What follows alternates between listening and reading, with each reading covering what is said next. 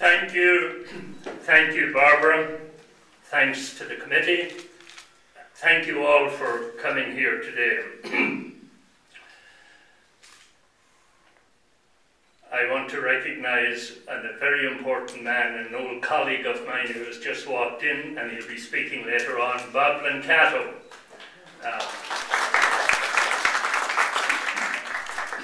The thing, Bob, I'm just beginning to speak. You timed it well. Bob was with Mario Biaggi, whom I'll be referring to in a moment, for many years. Looking back over 40 years, the thing that has made the most vivid impression on me regarding my work, in a personal sense, is that the people who helped me most in the US Congress in the beginning years, from 72 to the 80s, were not Irish and not Catholic. And that has made an enduring impression on this Fermanagh man. There were not Irish, not Catholic. There were Italian Americans, Jewish Americans, African Americans. And that is something Irish Americans ought to never forget. The people who helped most were not even Irish and not Catholic. We must never forget that as an Irish-American community. Congressman Mario Biaggi, of course, is the great Italian example.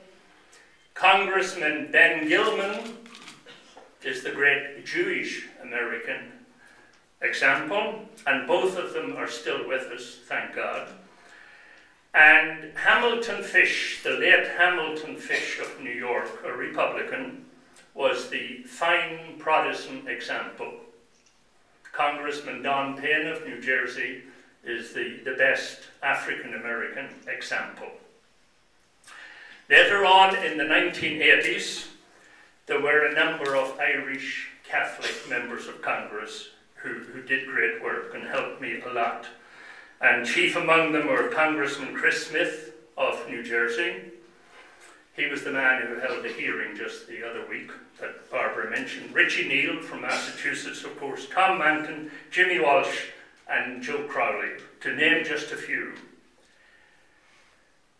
And naturally, without the support of the ordinary Irish American, I could not have done a thing, not a simple thing, on my own.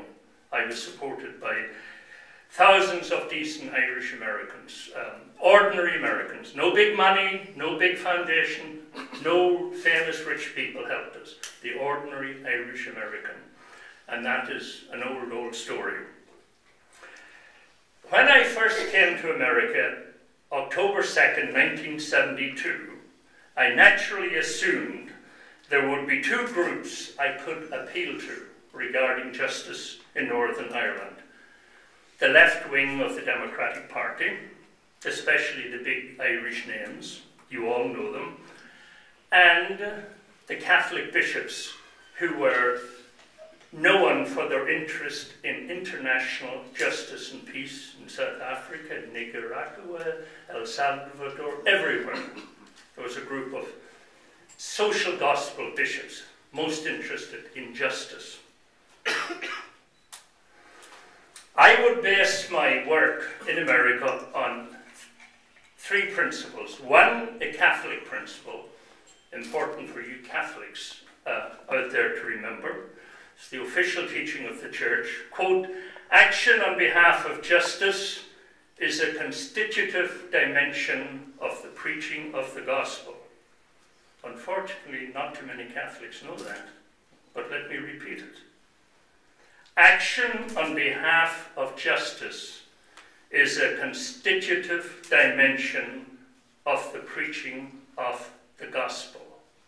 In other words, if we do not preach and work and do justice, we are not following the gospel of Jesus. Justice is essential to the gospel of Jesus. It is an essential theme throughout the entire Hebrew scriptures, or the Old Testament. The second principle I based my work on was an American principle. Respect for international human rights is an integral part of American foreign policy. The third principle, it became a caucus principle. US dollars must not subsidize anti-Catholic discrimination in Northern Ireland. Well, this was back in '72, and at first the famous Tip O'Neill was very friendly and supportive. But after a while, when he was lobbied by the British and Irish embassies, he backed off and would put his big hand on my shoulder and say, "Father Sean, how can you expect me to be more patriotic than Taoiseach Jack Lynch, Taoiseach Liam Cosgrave, or Taoiseach Garrett Fitzgerald? In other words, they're doing nothing. How can you expect me to do something?" And of course he had a point. But Tip then would go on to seriously collude with the British government. He was Speaker from 1977 to 1987, and this famous Irish Catholic working class man of the people, who spoke vehemently about El Salvador and South Africa and Nicaragua, and who spoke eloquently about the importance of international human rights, banned congressional human rights hearings on Northern Ireland in the House. Human rights hearings were banned from '74 to 1995. How do you think history is going to judge that cover-up and that collusion? But it must be noted here that Garrett Fitzgerald, former Foreign Secretary and former Taoiseach, also claims credit for the banning of congressional hearings on human rights. How can people judge that? How can people possibly justify it? Then the second group we tried to reach out to were the Catholic bishops involved in international justice and peace. I mentioned South Africa. They were all over the globe urging justice and peace for all these countries. So it was a fairly logical step for me to say, well, you know, bishops, there's a place called Northern Ireland. What are you doing about that? And their Office of International Justice and Peace here, up by the Catholic U, issued this statement.